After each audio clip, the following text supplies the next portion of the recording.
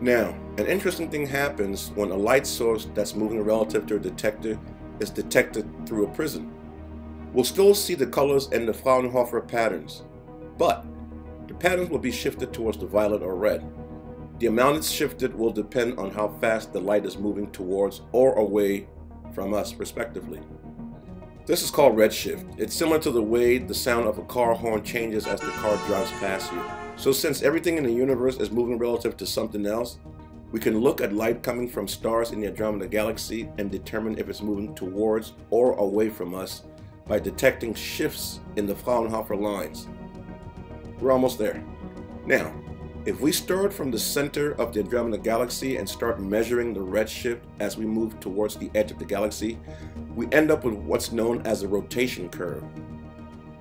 We then do the same thing from the center but move to the opposite edge. We then take the absolute average of the two rotation curves. Now, what we have is the average rates at which parts of the galaxy are moving towards or away from us. If we know how wide the Andromeda Galaxy is, which we do, then we can figure out how long it takes for parts of the galaxy to go around once. We can then take the average to determine how long it takes, on average, for the galaxy to go around once. This may not be as useful though, since galaxies, and solar systems for that matter, don't rotate as one solid piece.